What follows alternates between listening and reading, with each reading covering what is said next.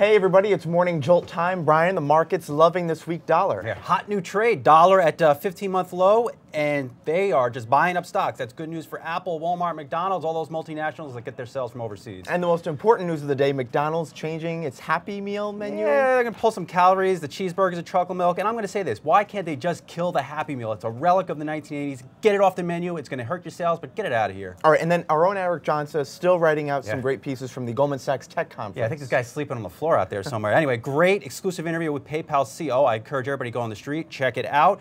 Twitter, Goldman is bullish on them. See the stock going to 40. And before I leave, shout out Action Alerts Plus. Waste Management had a good quarter. Stock is rising. We talked to the CEO ahead of the results.